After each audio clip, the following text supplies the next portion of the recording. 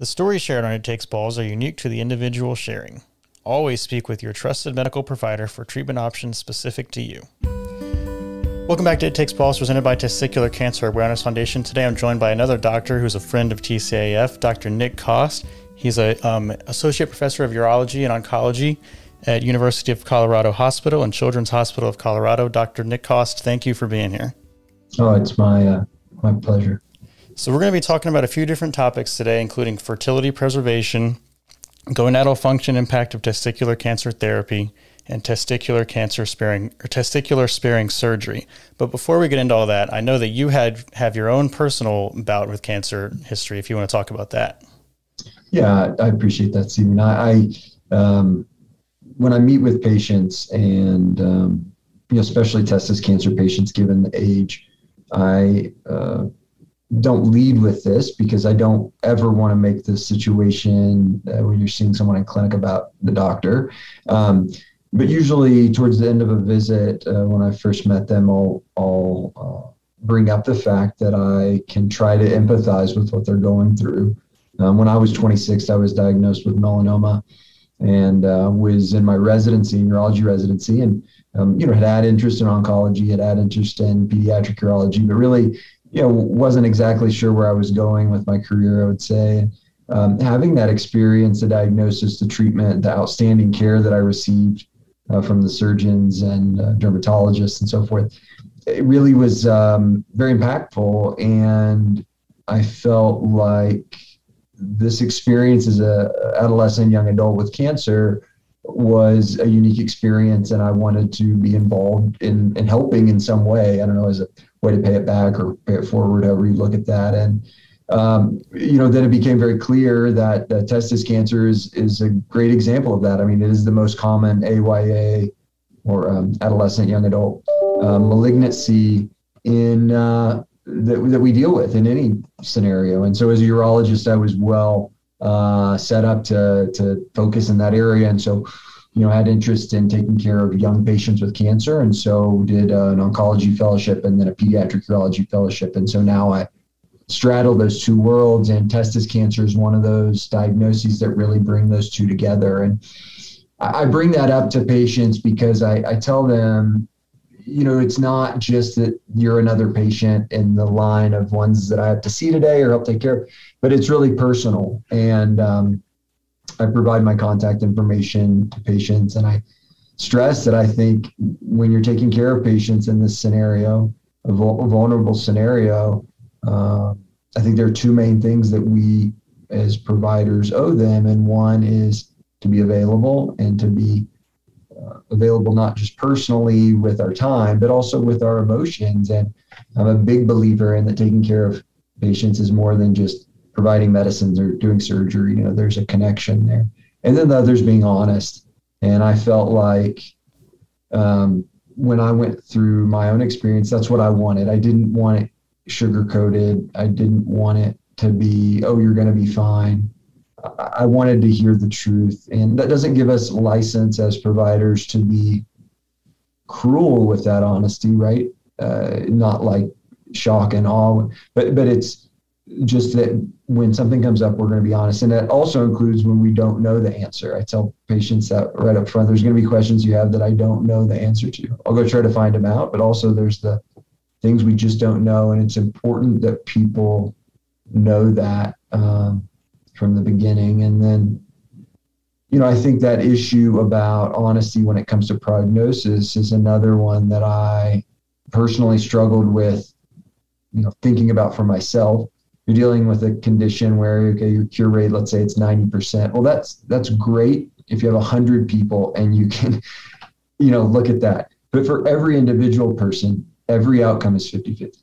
Mm-hmm. So even if your cure rate's 99%, let's say a stage 1 seminoma, that's great. You feel good. You had a 99%, chance of cure. But for that one person out of the 100 that died from that disease, that didn't mean anything. That didn't make them feel any better. So it's important that people are heard, and their concerns and their anxieties are validated, because I think there can be times where as providers we hear a new diagnosis, stage 1 seminoma, that person's likely going to do great. And maybe won't give them the attention that they need because it's still a life-threatening condition, right? It may be less likely that they will die from it, but it's not zero. And your emotions don't have, a gradation that way. It's just like, oh my gosh, I have this life-threatening illness. So anyway, I took that and ran with it. I'm sorry, Stephen, I probably talked more than you wanted to focus on that. It brought up a lot of things personally for me that then I utilize in my own, patient care. Yeah, no, that was a great answer. And thank you for taking the negative in your life and making it into a positive. And you mentioned empathy. I mean, that's something that I haven't been to medical school, but I presume that's not something they can teach in a class. Right. I mean, they talk about it and they test it. So that can tell you about how well they teach it. Right.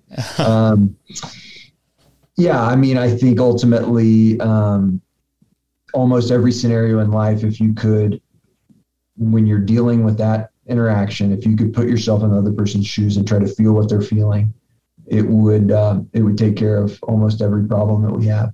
I just think people don't do that often enough. And again, the hustle and bustle of a medical, kind of work day, it's hard to squeeze that in. I get it, but ultimately that's what we should be doing, I think. And you just got to kind of try to find a way to connect with your patients in that manner. Well, shout out to you. All right, so let's get into it. So the first topic we have is fertility preservation, which anybody who maybe has just been diagnosed, maybe they have or have not talked about sperm banking. I mean, that's something that's really important. Yeah, I mean, I think there's just a ton of data out there about how important this is to patients. And as a surgeon, we may not feel that because, a patient comes in and at that moment, it's not front of their mind. They've just been told that they likely have cancer. They want to rush to the operating room. They want to start that process of being cured. But it's our responsibility to think about it over a long period of time and recognize that the greatest regret that patients have. So if you look at cancer survivors, childhood cancer survivors, young adult cancer survivors, their number one regret is fertility preservation, that it wasn't brought up or that they didn't elect to do it. Actually, what's even more interesting is it's not always that they regret they didn't do it. It's often that they regret they didn't hear about it.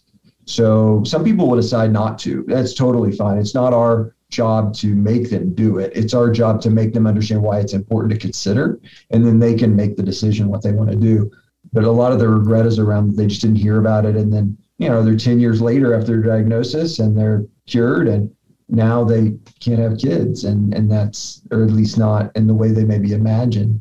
And with a very straightforward consultation and relatively inexpensive, and that can be covered by a lot of mechanisms. I call it an insurance policy, right? It's likely that guys with testis cancer will not suffer long-term effects or infertility, either because they won't have chemotherapy or the chemotherapy they get won't cause a long-term infertility. But you don't know who that's going to be. Mm-hmm. And you have an opportunity at that time to get it done and kind of pay that insurance policy and then be guaranteed that later in life you would be able to have a family if that's what you want. It sounds like from talking to other survivors, I mean, it seems like when people are diagnosed, there's not a lot of turnaround, I guess it's a quick turnaround between when they're diagnosed and their orchiectomy. Is there any, I did my sperm banking after my orchiectomy. Would there be any benefit to doing it before your orchiectomy if you have time? Yeah, there's some data around that. There's some guys that actually end up producing a better sperm sample post-orchiectomy because some of the hormones that are made by the tumor can decrease the fertility potential of even the other testicle.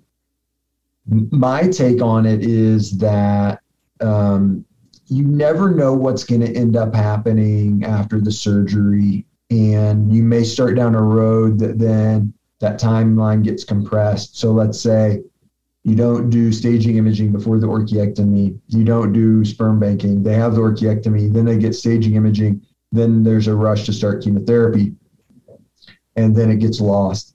And in my mind, it takes a day. And it's very rare with testis cancer that orchiectomy needs to happen, the day you've seen them or the next day. And we sometimes do that because lots of logistics, but it's rarely necessary. And again, I think that this is where we need to be driving the patient care based on what the patient wants. And so I think it's important to talk about it with them at that time and say, would you like to do this? If so, we can get it arranged.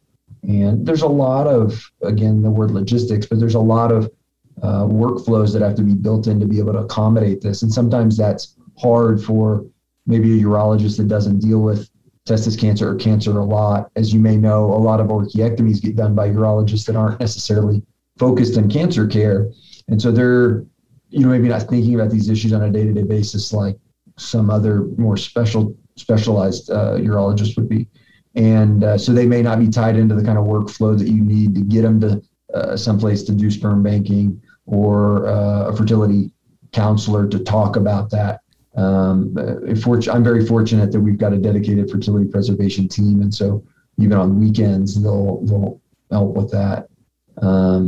But kind of like a testicular prosthesis, it shouldn't be our decision whether it gets offered or not. We should offer it to everybody and talk about pros, cons, how does it, affect the surgery timing and so forth, and then let the patient decide.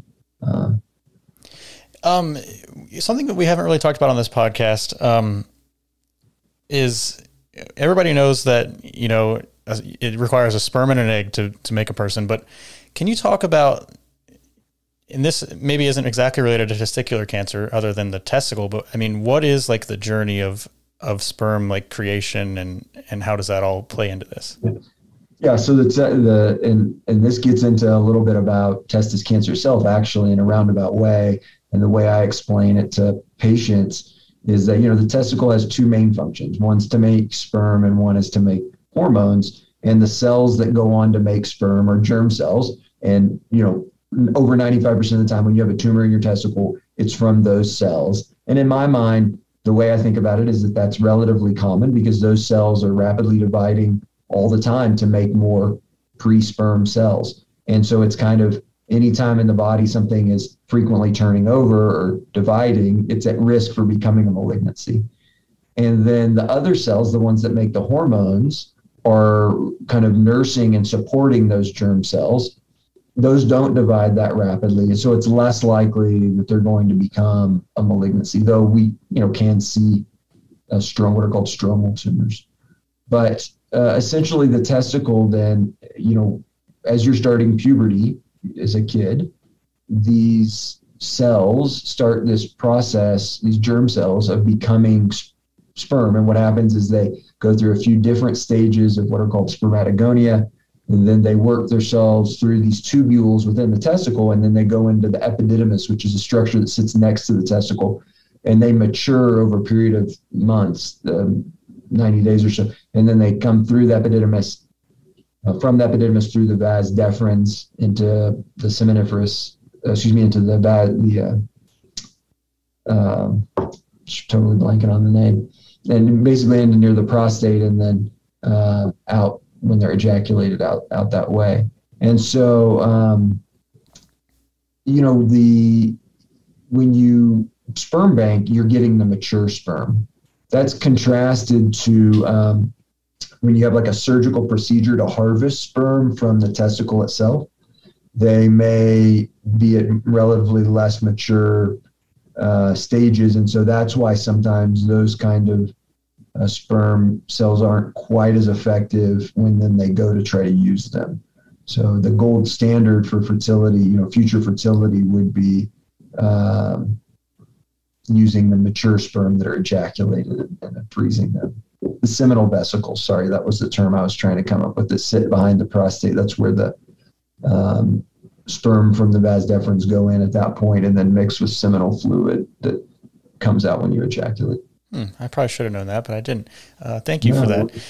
You mentioned the epididymis, which I think is another common thing with testicular cancer patients is maybe their primary, and in my case, this is what happened, the primary or initially diagnosed as epididymitis. So does that, how does that kind of play into testicular cancer? Yeah, so the epididymis, that structure where the sperm mature that sit along the side of the testicle, causes a couple of different problems when we're thinking about testis cancer. One is that if you deal with maybe a PCP that's not comfortable with doing the genital exam, they feel the structure that's not the testicle and it feels different, and they could mistake it for a tumor. It's not uncommon that somebody will come in and say, oh, there's this thing I felt in the scrotum, and it's just the epididymis, or it's a cyst on the epididymis. So it's really important to understand that kind of anatomic difference. And then epididymitis is generally when you get an infection in the testicle, it flows what we'd say retrograde, meaning it comes back from the urine. So the urine system ties into this genital system through that area in the prostate with the seminal vesicles and the vas deferens. And so an infection in there can work itself back through the vas deferens into the epididymis. So that's usually the first place where it flares up.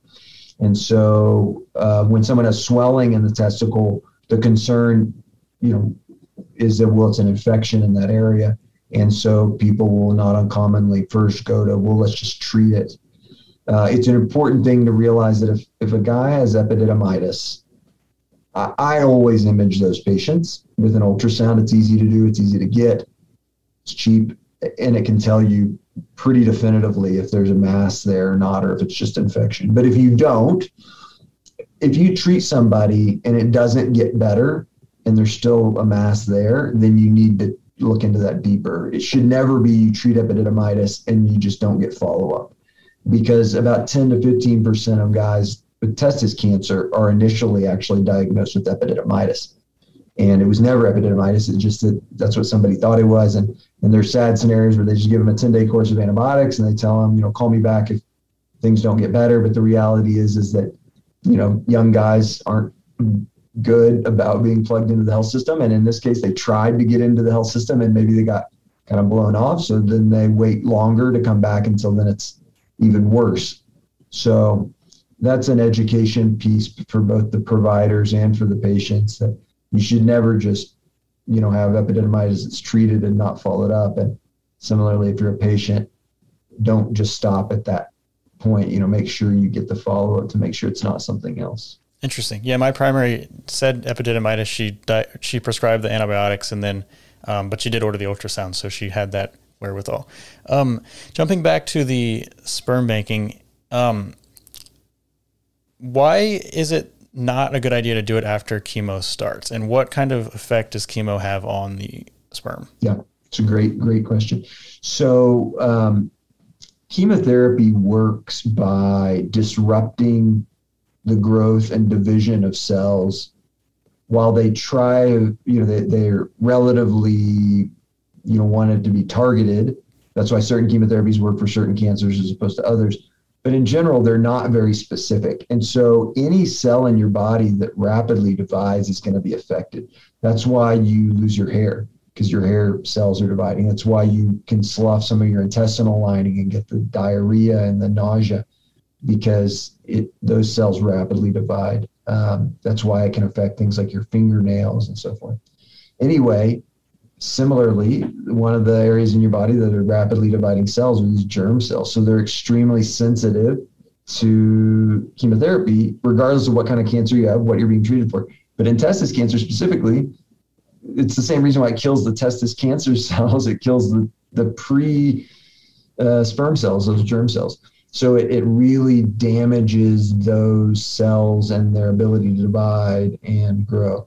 And so essentially, once you've gotten it, any of those sperm that are in the process are going to be wiped out or so affected that you wouldn't want to use those cells to have a kid because of potential risks there with birth anomalies.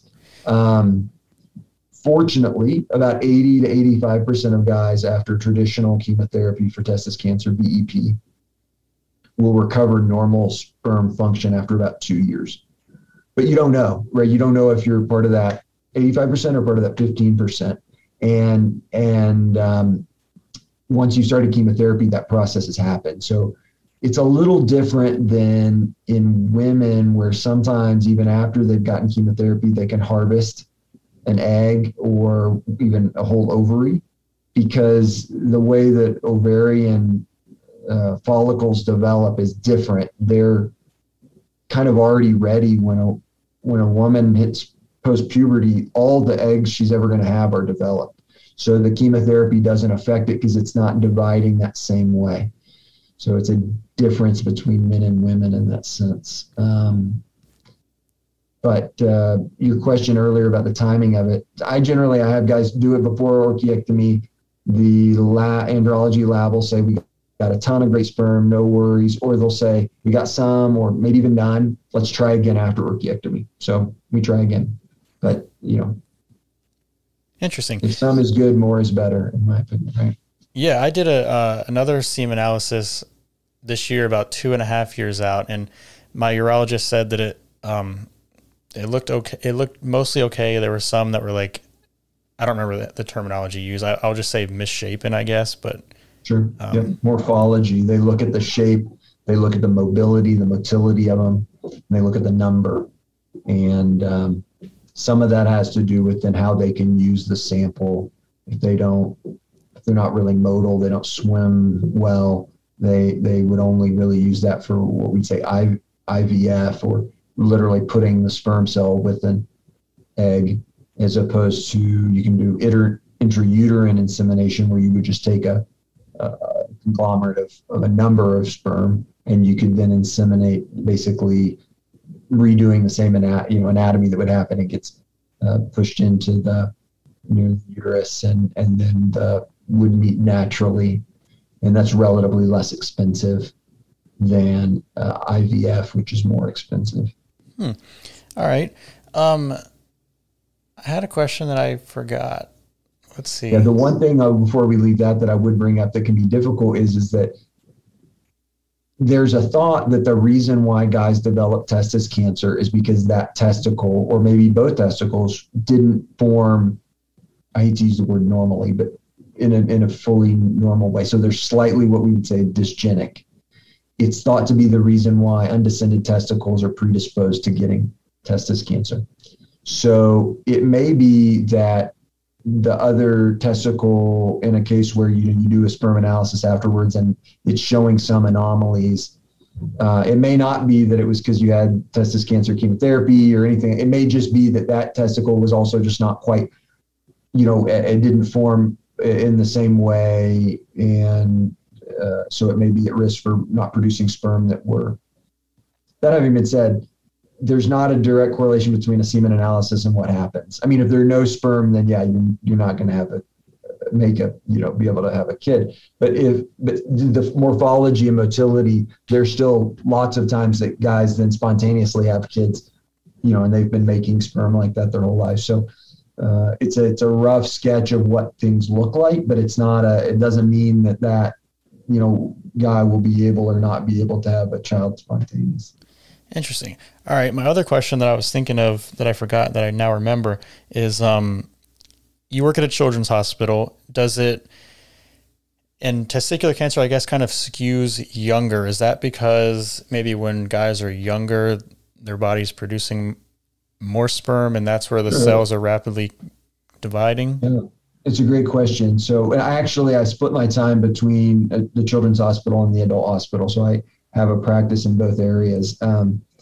But it's an interesting type of cancer, testis cancer, in that, it can happen to men of any age. And we'll even see testicular germ cell tumors in kids in the first year of life. It's slightly different, but most commonly there's something about puberty that kicks it off. And so then between like 13 and 40, it's the most common type of solid tumor we see in men. And the thought is that they are relatively what we'd call embryonic tumors.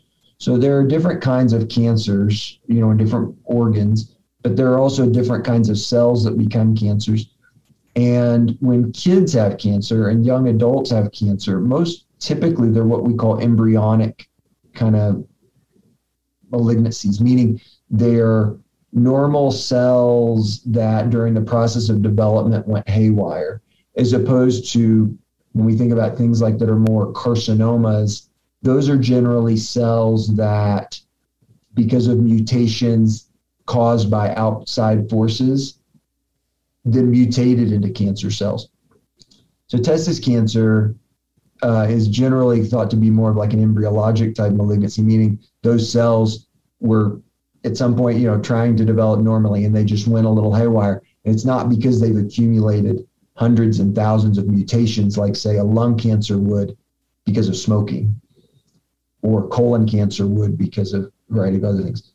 And that's why we don't see in general an individual patient's environmental exposure, we don't think, cause testis cancer the way that, say, smoking would lead to kidney cancer, bladder cancer, lung cancer. And so those kinds of what we say embryologic malignancies like testis cancer, like things that we see in kids such as Wilms tumor, what are called nephroblastomas, or neuroblastoma. Those tend to happen just in younger patients because it doesn't require like a lifelong of exposure to toxins to cause it like you would expect for adult type malignancies. Okay. I definitely want to get to these other topics, but this is really interesting. I know fertility preservation, were there other avenues other than sperm banking? I know with the RPL&D, there's... Sure. Yep. So RPL&D is an interesting one, right? Because there's nothing that's done that's toxic to the sperm themselves in the surgery standpoint, but the potential damage to the nerves that control ejaculation may make it such that they don't ejaculate it out. In that case, fertility preservation can include doing a post-orgasmic urine sample. So essentially what happens is they get retrograde flow of the ejaculate with the sperm back into the bladder as opposed to coming out. And so then if you were at a fertility clinic after masturbation, if nothing came out, they would then have you void, or pee, I should say. They would collect that pee and then they could clean it and get the sperm out of that. And because it's not that the RPL&D caused any damage to the sperm, it just kind of damaged the mechanism of it getting out. And then they can use that, those sperm with the intrauterine insemination, because usually there's the same number of sperm as you would have in a normal ejaculate. It's just you got to kind of get it out, clean it, and then you can do the intrauterine insemination. And that is, again, relatively cheaper than IVF because there's no real storage cost, right? You ejaculate it, it's clean, then the next day or two they use it to do the intrauterine insemination, as opposed to the IVF where if you sperm bank and they freeze it, then they have to store it until you're ready to use it and then process it, draw out the individual sperm they're going to use and put it into the eggs. So it's just more labor intensive. But it is another avenue of fertility preservation. And then the last one is, kind of what we'd say surgical, interventions. And this is where we're starting to do this more in like kids, even before puberty, where we do surgery and excise some of the testicular tissue to look for sperm, or maybe even some of those pre-sperm cells that maybe in the future we can find a way to mature them in the lab and use them. And so there are a number of centers, and we're one of them now, that for kids with cancer, we will do testicular biopsies for tissue cryopreservation, so that hopefully when they get older, we know that their chemotherapy may damage their ability to have kids. And so if we have that banked, maybe we'll find a way to use that in a way that can, help them have kids. And there's some interesting ethics around that. But that's another thing that we do. And sometimes we even do that for men after puberty, but we just have no other way of getting the sperm effectively. So we'll do this kind of testicular extraction surgery to get tissue. That's amazing. I've only ever heard of the retrograde ejaculation kind of as a, this is probably the wrong term to use, but like a death sentence for fertility. So No, not at all. So then you'd have the option of either the collecting it in the voided in the urine, when you void after having an ejaculate, after having an orgasm, or having a surgical, relatively minor surgical procedure to harvest the sperm from the remaining testicle that's, either for whatever reason is just not coming out or whatnot. So yeah, I mean, there are lots of options. And again, that's where patients need to understand that when they have somebody that's like, oh no, it's not possible, that they don't just take that at face value, that they maybe dig a little deeper to find out what options are out there.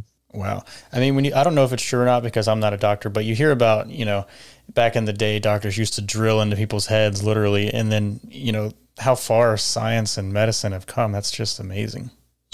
Well, I mean, again, we'll look back on this conversation probably in 50 years and think how barbaric it was that we did that, because they'll have been able to use, I mean, there's technologies now where people are talking about, using a patient's cells from anywhere in their body and you could kind of make it into a sperm. So it may not be necessary that you have to get that from the testicle, to be able to then, have it. Who knows? I mean, again, the things that we have now, as opposed to what we did even 20 years ago, or, it's just amazing. So yeah, might not even be careful about what we think we know, because, it's all time sensitive. We might not even need people anymore soon. I don't know about that. All right. So the second topic is gonadal function impact of TC therapy, which I guess we kind of touched on with talking about sperm making after chemo, but where else can that topic take us? Well, then it gets back to what we talked about before. The second function of the testicle, besides making sperm, is the making hormones. And this is a fear that a lot of guys have. You're taking out one of my testicles. What about testosterone? Fortunately, it's only about 5% of guys after an orchiectomy that will have low testosterone that affects them in any way, or what we would say hypogonadism. But it's not zero. But so, we have to validate again that concern that guys have. And the problem in this area is that there's not a direct correlation between the testosterone value you might get if you do a serum test for it and what someone's symptoms are. And so there's been a long conflict between guys coming in and complaining of symptoms of low testosterone, and then say they get their labs and the levels look normal. Similarly, there's a lot of misunderstanding about what the symptoms are of low testosterone. So guys think it means, they don't have erections, or they're not putting on muscle mass like they would want. But really, the symptoms of low testosterone have much more to do with kind of emotional things, like a lack of interest in what you would have normally been doing, a lack of desire to do physical activity. It's really not what you see on TV about sex drive or erections. And so sometimes when guys come in after orchiectomy, they complain of these things. And it's because they've been seeing, the ad campaigns on TV are just really not doing justice to it. They're trying to set up these false expectations. So, but because of that, providers often don't listen to the guys when they're talking about it. So I actually am doing some research, and I'm interested in the idea that it probably has a lot more to do with what your testosterone level was before you ever started down this treatment pathway, and then what it got to afterwards, as opposed to just a level after you're all done. So what I mean by that is, let's say that the normal level is 300 and above. If you started at a level of 1,000 and you had an orchiectomy and it went down to 500, that may not be considered, abnormal by the way the lab test is, but you would probably feel pretty crappy. Mm-hmm. If you started at 350 and it went down to 290, now it may say that it's low, but you may not feel any different. So I think my hypothesis is it's the difference in those two that matters, not the absolute value at the end. The problem is we don't routinely check it beforehand. And then there's a lot of confounding things about it at the beginning, where we know, for example, depression can cause your testosterone to be low. The stress of a new diagnosis can cause your testosterone to be low. Some of the hormones that testis cancer may cause your testosterone to be low. So even if we're checking it routinely, as I do before orchiectomy, that may not be a real value either. So that's, as we try to study this issue, we understand there are caveats to it, but I think we need to do better. And I do foresee a time where we would be routinely checking testosterones at the beginning, and then we would also be developing and using better survey instruments about how guys feel. So rather than come in and say, oh, well, I can't, I don't look like Arnold Schwarzenegger, I must need testosterone. There's got to be a better way to objectively look at that with surveys of guys' symptoms that validate their concerns that they have, but also drill down onto the questions that are really correlated with testosterone levels. Because the problem is that if you get someone who doesn't need testosterone and you put them on testosterone, guys may not know this, but once you start taking what we'd say exogenous testosterone, that wipes out that remaining testicle's ability to make sperm. So it'll just stop. Wow. So, you're dealing with a 25-year-old guy. He wants high testosterone. He says mine must be low because I had a orchiectomy. He finds somebody that puts him on testosterone, and then it may not help him that much because his testosterone wasn't that low to begin with, but now he's infertile, and that may not resolve. Interestingly, they've looked at testosterone as a male type of birth control. So it can tell you what it does to the sperm production. So, and I see that not uncommonly. I just had a guy in clinic last week, that scenario I just laid out, 25-year-old guy. He found somebody to give him testosterone. He's now coming to us for his testis cancer follow-up. And he says he wants to have kids and never sperm banked. And he has no sperm. It's ejaculate. And, he went down that pathway because he wanted to bulk up a little bit and found somebody that would, one of these kind of predatory men's health clinics. It was a really sad situation. So I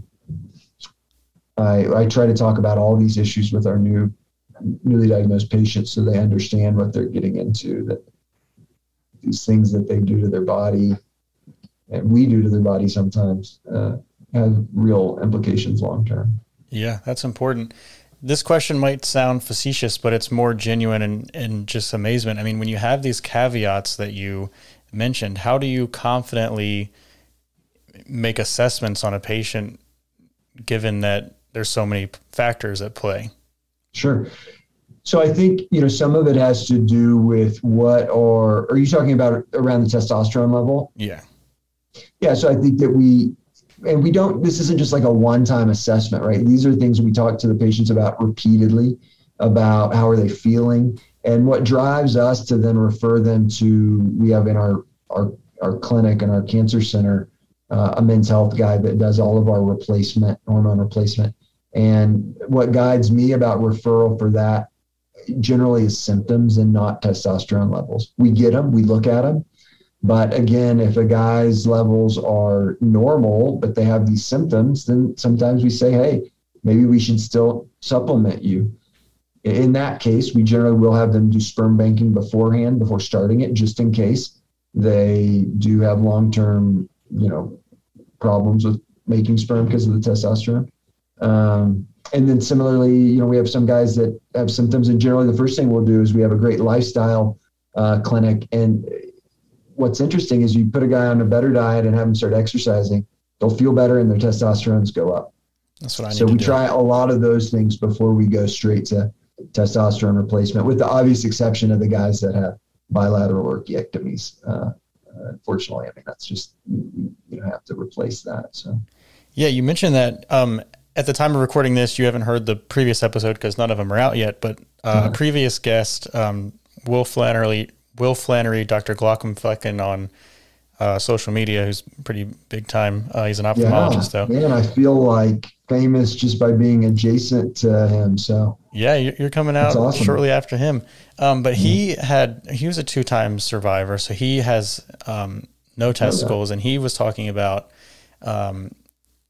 insurance being an issue with testosterone, the different kinds. Like he had to give himself like a shot or a gel, and he couldn't be around his daughters or whatever because they could get it. But now he's got some new thing that he talked about with like these beads. Yep. So you can do an implant under the skin. And that's again where you have to understand, and I'd say this all the time, right? There are a lot of things in medicine that you don't want to come to me about because I don't know about them. But there are these narrow areas that I spend a lot of time in.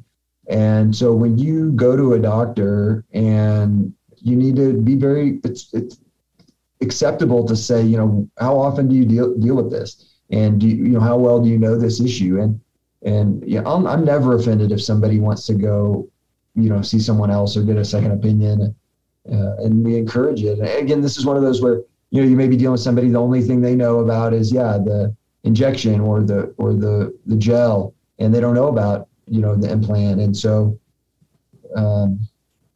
I would just challenge guys to take responsibility for their own health and potentially seek out people that could, be of help, or maybe tell them about something new that's out there.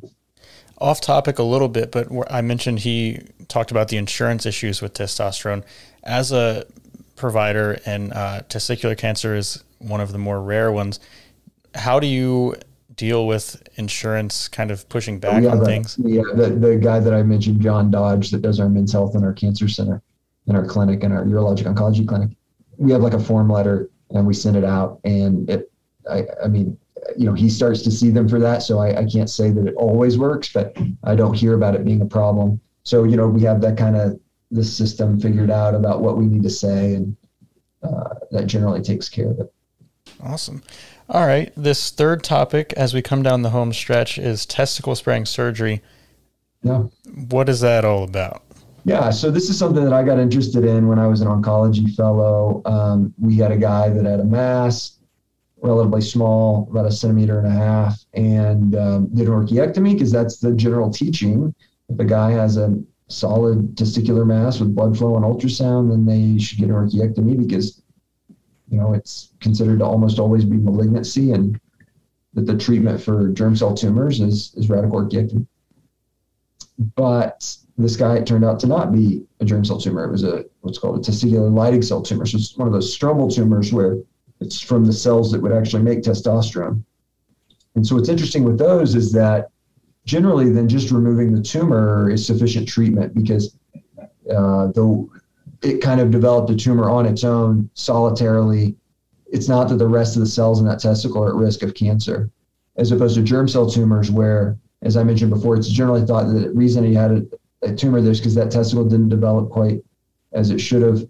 And so it's not just that one tumor that you see, but that all those cells in that tumor are slightly at increased risk. And we know, for example, if you just did a partial orchiectomy or testis-sparing surgery for a germ cell tumor, the rate of it coming back in that testicle is about 10% per year, so that at 5 years, it's 50%. So that's why we don't just take out the tumor if it's a germ cell tumor, because it's going to come back. Mm-hmm. So, but not all are germ cell tumors. And if you think about the math, how many times do you have to take out the whole testicle and be wrong before it's a problem? And how could you do better with that from the beginning? And so we've done some research looking at this, and there's a number of centers, there's a group in Italy that have looked at it, that generally if you have a lesion in the testicle that's less than 2 centimeters, that definitely starts to decrease the chance that it's a germ cell tumor. If they don't have elevated tumor markers, meaning HCG or AFP, before the surgery, before the orchiectomy, and it's a lesion less than 2 centimeters, that number may be then as high as 50% of the time it's not a germ cell tumor. So we have, we're working on developing a clinical trial with Dr. Pirazio, another TCAF guy, and Dr. Carey and Dr. Bagrodia, looking at a trial of guys in that scenario where they have a lesion less than 2 centimeters, normal serum tumor markers. Rather than take out the whole testicle, we would do a surgery where we would take out the tumor, we would have a frozen section done intraoperatively for the pathologist to look at what it is. And if it's not a germ cell tumor, then put the rest of the testicle back in so that it can make hormones and sperm as it had been. But if it's a germ cell tumor and they can tell us that, then we can take out the whole testicle there and no harm other than maybe 30 extra minutes waiting for the pathologist to tell us what it was. And I've been doing this in my practice now for 9 years, and can't think of a time. I know because I've looked at this, I've not had a guy in over 60 of these types of surgeries that has delayed, later on been, oh, wait, it actually was a germ cell tumor once the pathologist looked at it more. Wow. And it's about 50-50. About 50% of the time, it's not a germ cell tumor. And so the partial orchiectomy, or the other term for that testis-sparing surgery, is sufficient treatment. And so it just enables you to avoid taking out the whole testicle in guys that don't need that done. And for all the same reasons we've talked about before, the psychological impact of missing a whole testicle, because actually when you put that remaining part of the testicle back in the scrotum, even if you've taken out up to half of the testicle, you can't really tell the difference from the outside. It's amazing. And then it still makes, the hormones. And so there's a lot of potential benefits. And I think probably the most exciting part about it is, and what we're trying to include in this clinical trial, is the work that Dr. Bagrodi is doing with microRNA 371, where if your microRNA 371 is not elevated and you have a testis mass, it's probably not a germ cell tumor. And so we could use that to decide whether we need to do radical or partial orchiectomy. Wow. Because it's not a germ cell tumor doesn't mean it's not something that still needs to get treated. It's just that you may not need to remove the whole testicle for it. And again, intraoperatively, you can use the frozen section from your pathologist to guide that decision in real time. So when you said it's hard to tell after when there's a partial testicle in there that anything has been done. Is the psychosocial benefit like the strongest one, or does the sperm production I don't know, because we've not studied it prospectively. Okay. My anecdotal sense is that that's part of it. Okay. If we do this clinical trial, we can get it off the ground. We will include measurements of guys' sense of things for sure. We'll also look at things like hormones. We'll look at bone health. So one of the things too, when you decrease your testosterone, it affects your bone health. So, we would make an argument that by just removing the tumor and leaving the rest of the testicle to do its hormonal function, we're going to make guys healthier for that reason too. But I think it's some of all of those things. I can't say it's just one thing. And again, it's important that I'm very clear. This is not saying that just removing the tumor is the right thing to do in a germ cell tumor. This is for the small population of guys that present with a smaller lesion generally and don't have elevated tumor markers. Those are guys where you kind of then drilled down on a group that probably aren't as likely to have had a germ cell tumor. And so rather than expose, it's kind of like you don't treat every infection the same, right? You use what's right for that kind of infection. In this case, you want to use the right kind of surgery for that kind of cancer. And while most of the time a cancer in the testicle is a germ cell tumor, and most of the time it requires a radical orchiectomy, it's not 100%. And we percentages, the first thing we talked about today, percentages apply to a group of 100 people. They don't apply to an individual person. So you can tell the guy all you want, 99%, I'm sure it's this, we're going to do this kind of surgery. Even if he's just at 1%, ends up his whole testicle removed, he's going to live, but if he didn't need that done, he's going to kind of be like, why did you do this? Isn't there a better way? And that's what we're trying to get to, is I think there's a better way for some of these guys. Yeah, that's going to be awesome to see the results of the study. And you said you felt famous adjacent by being after Dr. Glockenfleck, and I feel superhero adjacent after having everybody you just mentioned has been on this podcast, all those doctors. So all you guys are superheroes. We all go back, I think relatively, I won't, say anybody's ages, but Phil and Clint and I are all relatively around the same, age and training. And then Aditya was one of the he was a medical student when I was a resident in Dallas. And then he was when I was the oncology fellow, I think he was like a second year resident. So despite his balding, he's not quite as old as everybody else. But he's probably the biggest star of all four of us. So, the four, and, a lot of the people that are involved in the testis cancer community, it's a small community and are very close. And I'm extremely fortunate to count all those guys as friends, first and foremost, and then colleagues second as well. Yeah, and I'm thankful to have all you guys on the podcast.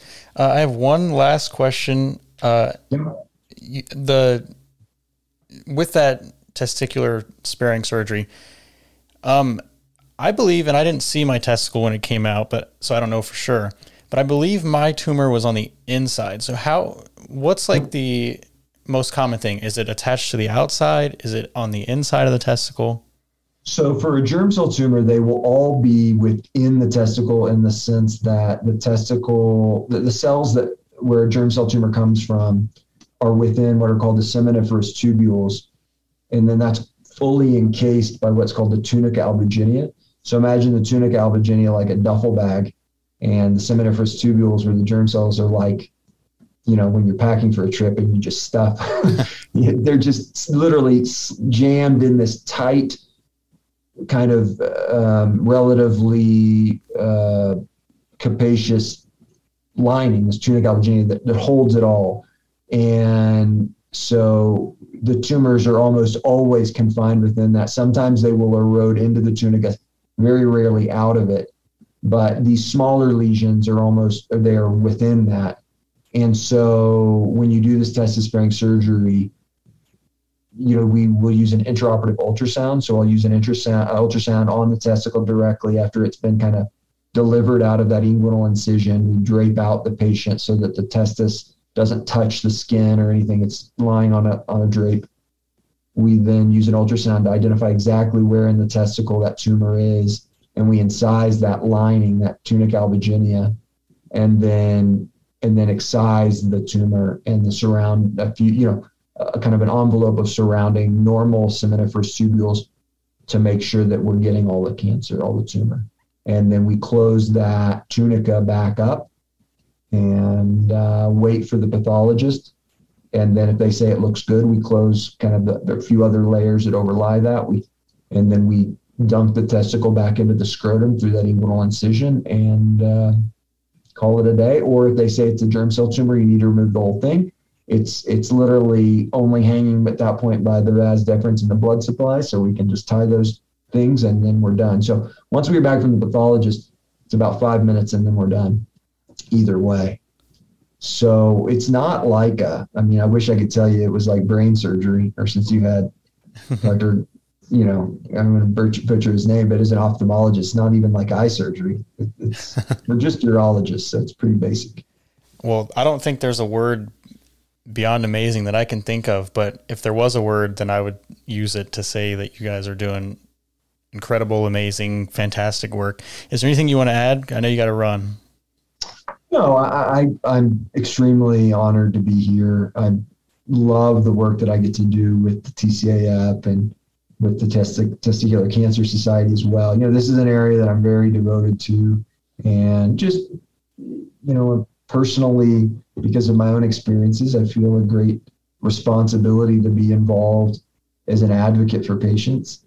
And the work that you all do is outstanding. So thanks for the chance to chat. And, again, I feel like sometimes when we do these kinds of things, I could go on all day. So thanks for listening to me. No, it was great. Yeah. Thank you so much, Dr. Nick Koss, for being on It Takes Balls. For more information and resources for your testicular cancer journey, visit testicularcancerawarenessfoundation.org.